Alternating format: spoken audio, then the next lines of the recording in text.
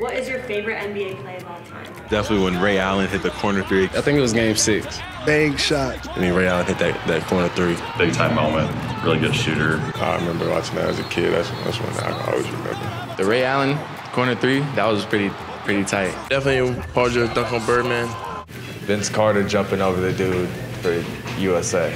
AI when he stepped over Tyronn Lue. Game 7, black jerseys with that Cav logo on. LeBron had blocked Andre Iguodala. They get the steal, they go down, and King James comes behind and beats the absolute crap out of the ball. The sequence of it and then the commentators going crazy is like, gives you goosebumps. So. I feel like that's just a legendary moment. Luka Doncic stuck in the corner and he had like multiple defenders on him or something. I don't know how he made the pass, but it was like an unreal pass. I seen it, I was like, wow, like that was actually crazy.